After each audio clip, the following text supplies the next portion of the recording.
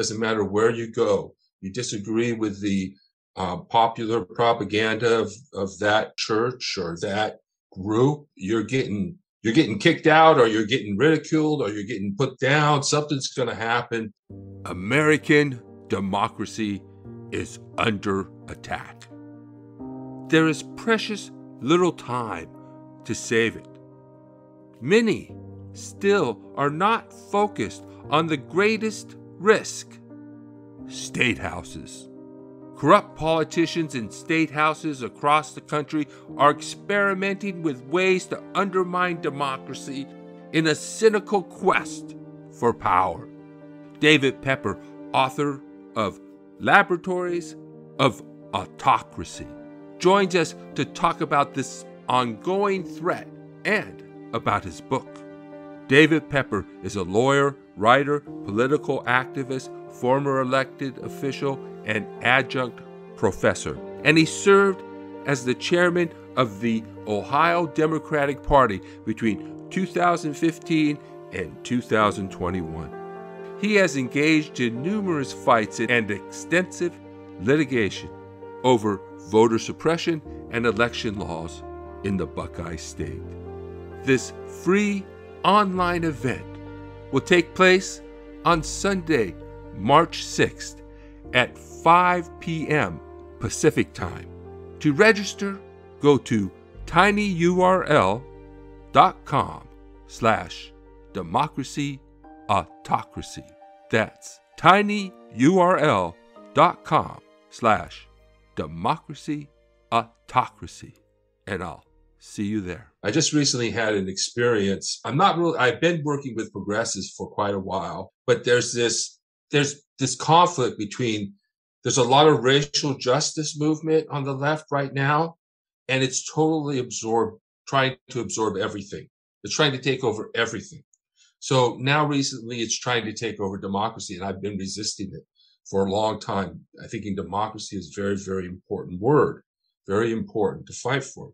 And yet now they're saying, well, no, voting rights, people don't care about democracy. Young people don't care about democracy. They don't think it's important.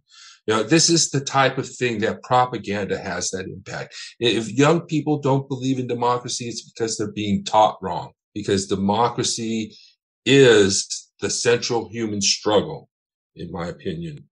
In other words, the struggle is not between socialism and capitalism. Those are just economic systems. That political system is primary. It decides what the economic policies are going to be. The struggle of humanity since the ancient world, through all recorded history, has been the struggle between authoritarianism and freedom. Freedom from being ruled by tyrants. This has been the struggle for justice. This is the central struggle. And so when somebody comes on and people are talking about, that's the result of propaganda, and that's anti-democratic propaganda coming on the left. We know we've got anti-democratic authoritarian propaganda. They want to say that America is not a democracy, which is utterly false. Democracy is America's, not necessarily invention, but it's grand experiment. Can a people rule themselves, not be ruled by a king, but rule themselves through voting and through democratic processes? And so one thing about that just comes to mind is Article 1, Section 4, which basically gives Congress the power to regulate federal elections, because they were afraid that some states might not participate or might refuse to participate, or that they might create certain laws that would be too restrictive on voting rights, on people's right to vote. And the result is distorted. In America, this is the land of the free. We can't have one state be a democracy and other states be dictatorships. This is not that loose of a quote unquote republic or federation. It's the United States of America, the land of the free.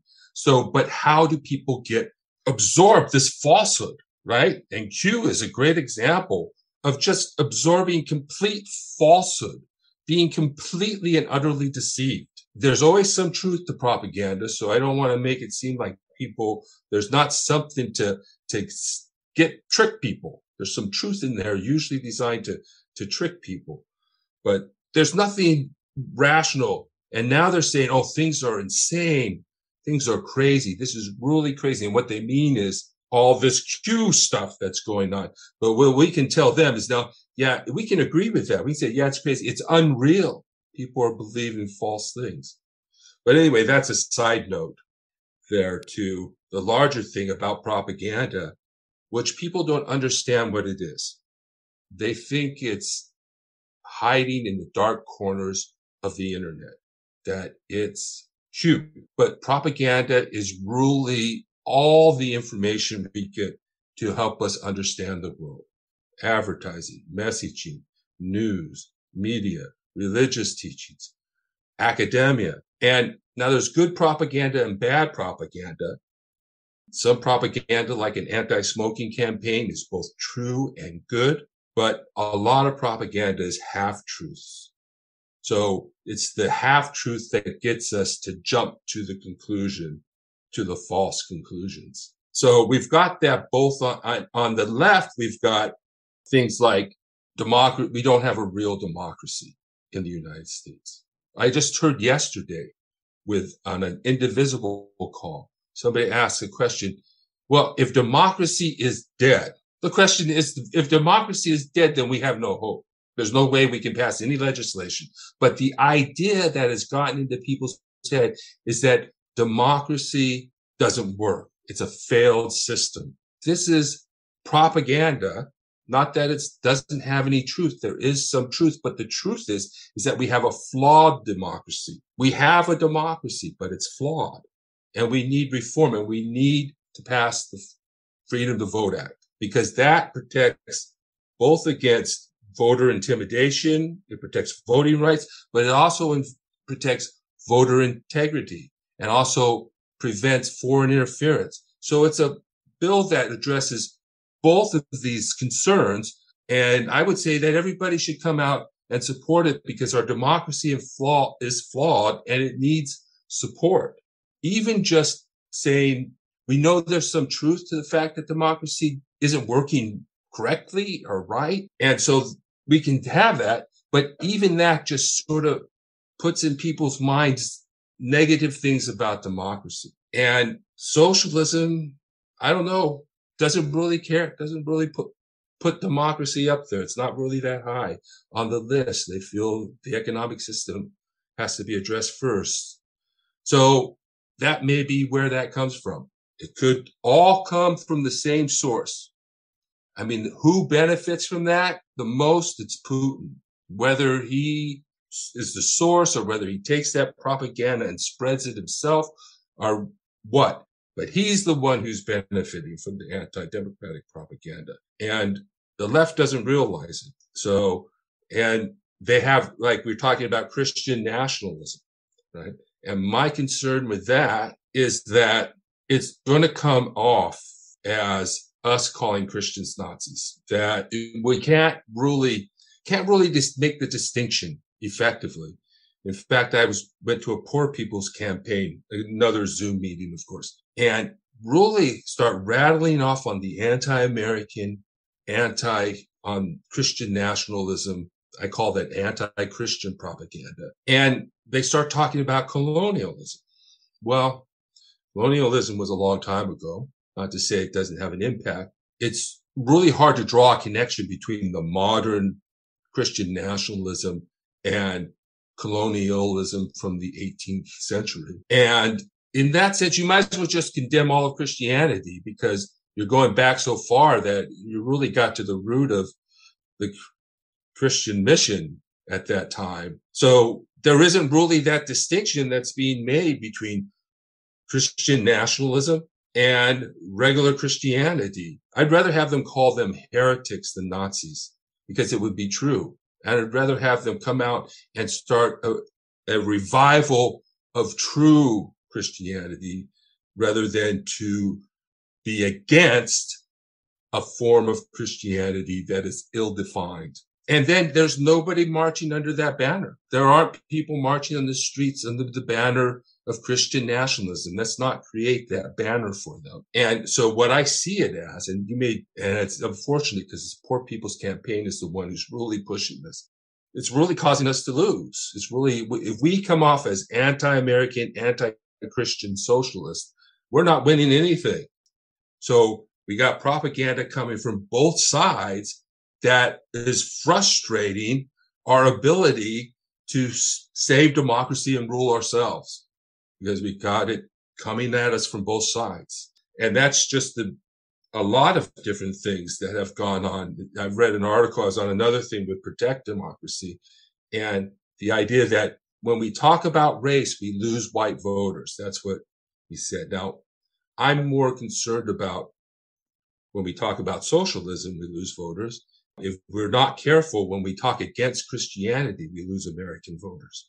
But he said that that's the historical impact, that when we focus on race, we lose white votes. So some people say we shouldn't focus on race. I'm not there. I think most Americans want to are against racism. I believe that. And I think many people don't think they're racism.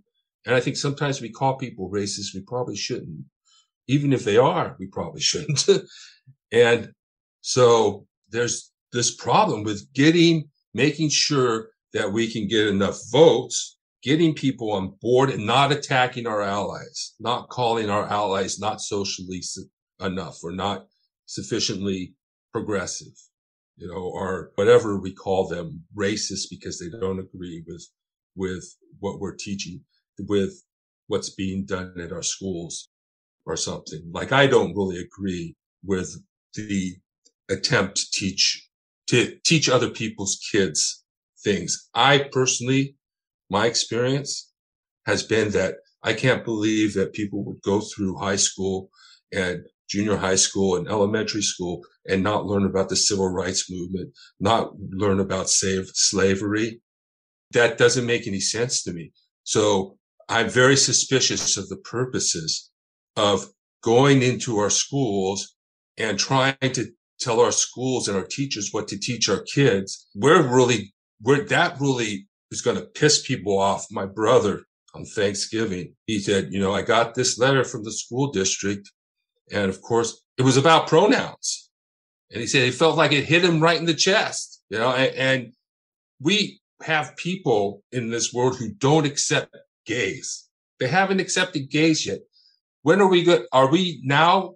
We're trying to pressure them to accept theys. I mean, it's kind of, have we lost our mind? It's kind of crazy. So I think that there's a whole cult that's grown up. So not only is the left a cult, the right's a cult, the left's a cult. So we're now in the middle, and we need to all move away from the extremes, I think, and come together. And I believe over democracy and voting rights, I guess, but under democracy and voting rights. If the only way we can reach out to the young people who have been deceived is by saying voting rights, then we do that. And I support voting rights all the way. But what I don't support is dissing democracy, either the word or just the ideal that it stands for. You provide a lot of great response. You're actually touching so many points already. You touched about democracy threats, because to me it just obviously connects, because the branding. I want to touch about the branding. Christian nationalism is bad branding because of the history. Yes. Nazis were super nationalistic. I agree with that. And when you mentioned that for a second, hit me the gut. Like, oh, no. We should not even think about it. Now I have one brain cell agree with that. No. Like, completely disavow that. I think branding of it is very important, because if you don't understand history, unfortunately, you're going to make these very, very catastrophic errors. I mean, let's just be very clear. And then you're going to drive more people away. And it's true. If you talk about race, you do lose a certain amount of white people, especially those who are so fed up with hearing, I'm getting tired of being called a racist, even though I haven't been a racist for my entire life. I'll say most people in this country are not racist. Sadly, there are minority, very small populations that are very racist, but that's not the majority, and it's true. Disagreement does not equal evil.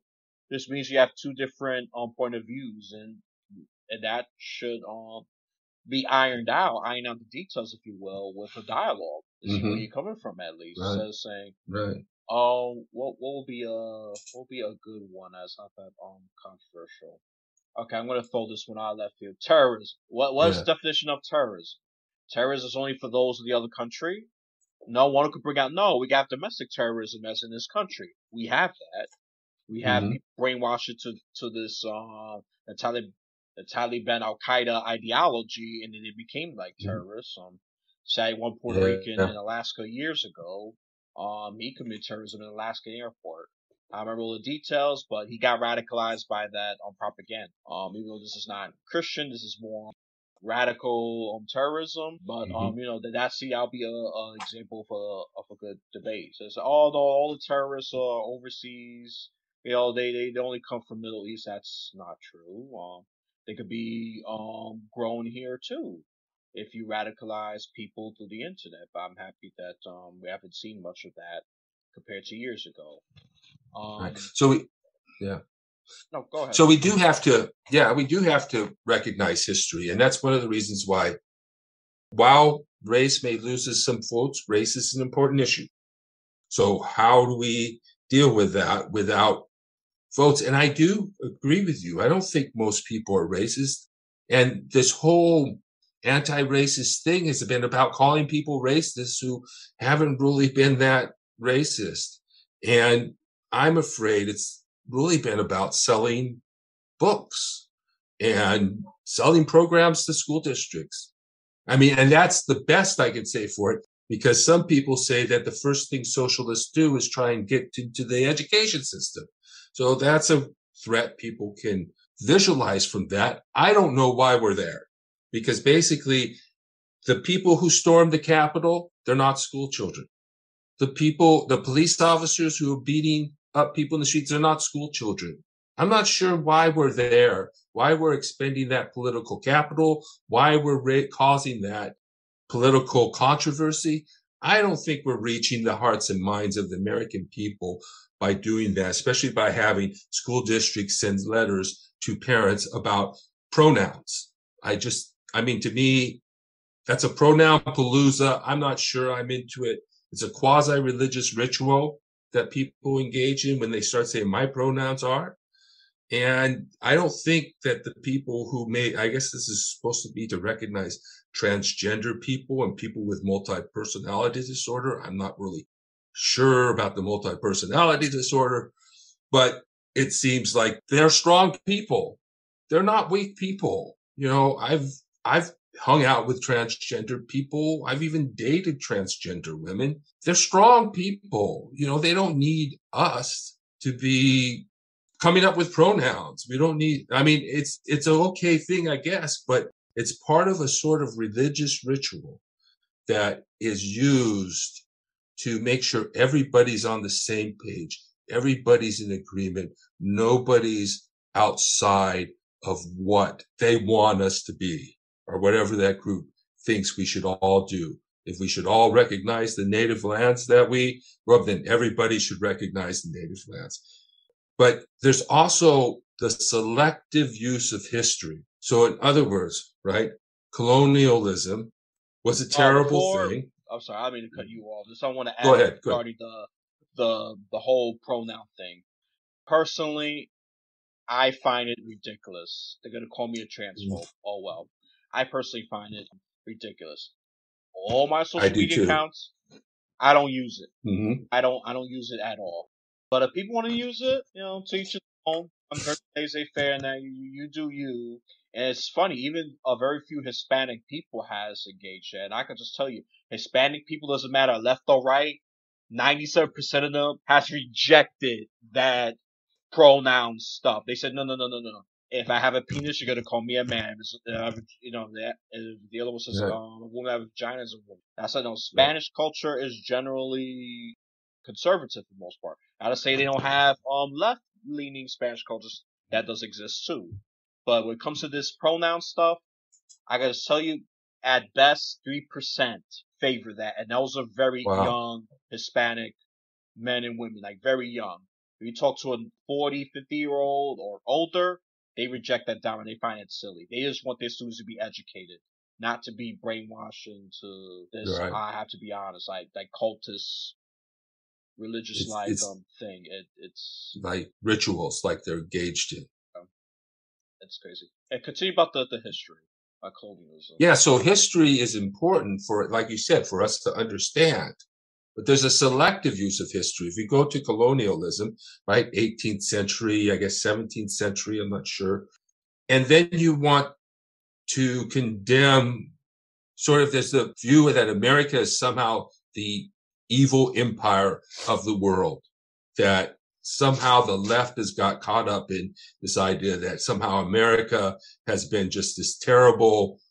Well, if you only go back to colonialism, what empire is really better? I mean, empires are empires, right? There isn't a distinction. Was the Roman Empire somehow, is America is not a worse empire than any other empire. So it's not like we're using these things and judging things based on our modern sensibilities, but not on the actual history and reality of the world.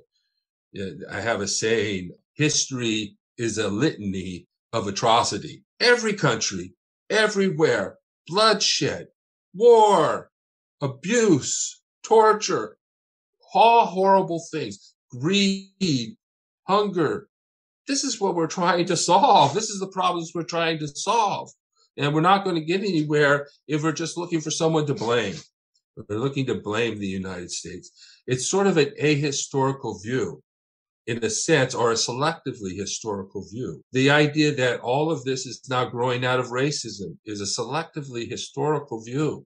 It's focused on America, but this attack on democracy is worldwide. It's happening all over the world. And it's the result of a lot of things, not the least of which is our failure to support democracy. And our failure to support, and Europe's failure to support democracy, is the resultant part of failures on our parts to be successful. But it's also, we have this propaganda, again, which is telling people, oh, we cannot do nation building. And even Bernie Sanders came out with this, oh, we can't do nation building. We shouldn't do nation building. The problem that people forget is we don't invade countries to do nation building. We invade countries for other reasons. And nation building sort of comes with the territory after that. We can't just invade a country and then just dump a dictator in charge like Pinochet in Chile and think that that's all we have to do. We have to promote democracy in the world, and we have to do nation building because we invaded a nation and we can't leave them in shambles. And also, we need to promote democracy around the world. And one of the false things about, oh, we can't do anything, the idea is that we can't do anything. No, we can do something. We can do something to support democracy around the world. So this is a global problem, not just a national problem. And race is, in my mind, is a tool being used to divide us. In other words, the people who want to attack our democracy are doing it by using race to stir up their side and to divide us. And our response might not be effective if it's just about that, about race, because that's not really the cause. The race is just the tool. The cause is all the propaganda that's been spread. And if we really think about it, when we had Obama in office, we didn't have any of this. So what caused all of this to come up? Well, it coincides with a lot of things. One, Trump. Another is the Middle East spring that led to the refugee crisis and the spread of mass propaganda, anti-immigrant, false propaganda throughout Europe and the United States. And that's why we're in the position we are. We're not here because America is a racist country. We're here because America is a propagandized country and a divided country. And it's that division that is driving the threat against democracy. And we have to come together and agree that we need to do something about the division. We need to heal those divisions. And that's why I say it's time for both sides to step away from the extremes, come together, in my opinion, around democracy And because I think that's a central value that we all share, even if some on the extremes don't, and try and reach the middle of the country so that, because we're going to need the middle of the country if we lose our democracy. We're going to need those institutions that hold up the regime, religion, government, military, so forth. We're going to need to get them on our side, businesses. And we have so much anti-business, anti-corporate propaganda on the left. We already have a lot of work to do to reach the middle. So we need to step away from the extremes, come back together, and actually listen to what we have to say rather than kicking people out who simply have a different point of view than us. You know, I mean, that's so easy for both extremes on the left and right to do. Just kick somebody out, like they kicked out me from the Declaration for American Democracy Coalition, because I had been resisting already for a long time their takeover and the sort of aligning it with the racial narrative. And I've been really focused on being a pro-democracy activist and building a pro-democracy movement in the country. But they kicked me out. And of course, when I tried to join the Patriots, because I am a patriot, I am patriotic. I do this because I love my country, because I love America. And so, but they really recognize that I'm not one of them pretty quickly, more quickly than they do on the left. But the left, I actually am very liberal and fairly progressive, although I'm not a socialist. And I really feel like there's been an attack on liberalism. The neoliberal is an attack from both sides. So here again, right hates liberals. We know that. The right, the liberals are the worst enemy. But the left also has this neoliberal. It's an attack on liberalism. I mean, yeah, maybe you can have an intellectual discussion about what neoliberalism is. But when it's used as a political label, it's used against fellow Democrats, fellow liberals. It's not used against. It has no relevance to the middle of the country or conservatives. It's all an attack on fellow Democrats. And when you attack liberalism, because it's not socialism, that's, I think, why the attack. And there's some inconsistency ideologically between liberalism and socialism. When you attack liberalism, you also attack liberal democracy. So we've had this attack on liberal democracy for a long time already. And so right now I'm in the middle of this fight over all of this. And I don't know how it's going to turn out. I mean, the echo chambers have been really strengthened. I mean, I think it's fair to say. I mean, especially with these extreme bases. The other thing I want to add about America, I love America despite its flawed history. Its nuanced history. It is not angelic, nor it is demonic. It has done some great things. It also have done some terrible things. That's my position for America.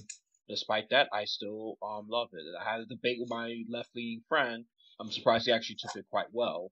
Because I said, look, I love America. It's flawed. It has some racial issues. I agree with you in that. But it is not downright evil, nor it is downright perfect. So I still love it. It's better country to a great degree, compared to others. So I said, go to China. Oh yeah, go to China. Oh yeah, you better agree with the right opinion. You better agree Xi Jinping is a god. You better not say he's Winnie the Pooh. Oh, you heard people. There is the right opinion. You better agree with that. And they already got a social credit system, which I've been seeing a bunch of memes about. If you pick, Taiwan's not a country. Okay, good. You got social credit score up. Oh, but you say Xi Jinping's Winnie the Pooh. Execution. But let me get back to America. But this is the point. Just to prove the fact that we have to appreciate what we live. Can we be critical of America while appreciating it? Of course. That's what makes us authentic. I think a true patriot will be critical and still love America. I mean, if you want your friends to approve, you have to be objectively honest and you have to be critical at times. Not a downright say, America is a great Satan, just like a lot of other Muslim nations have called us. I forgive them. Whatever. I give them the First Amendment over there. I'm that gracious to be critical of America. So but what are we comparing ourselves, America, to? Russia, China, North Korea? How about the government, the kings of of the Middle East, Saudi Arabia. What are we comparing the America to? And then if we look at the map, we see how democracy has spread throughout the Americas, North and South America. This is not the result of an evil nation that's constantly overthrowing other nations and establishing dictatorships. This is sort of a mixed nation that sometimes has bad policies, sometimes has good policies, but it's not all evil.